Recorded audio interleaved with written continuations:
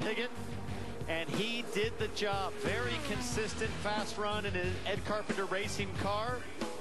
And up next came last year's winner, Will Power.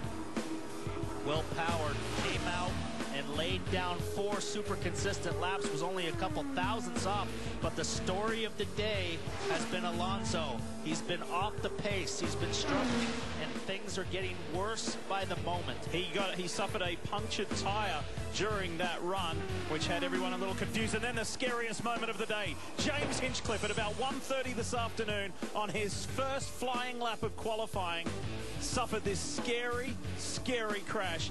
I can tell you that James was able to get out of the car with the assistance of the medical team. And then his Arrow Schmidt Peterson team did stunning work to get the backup car ready.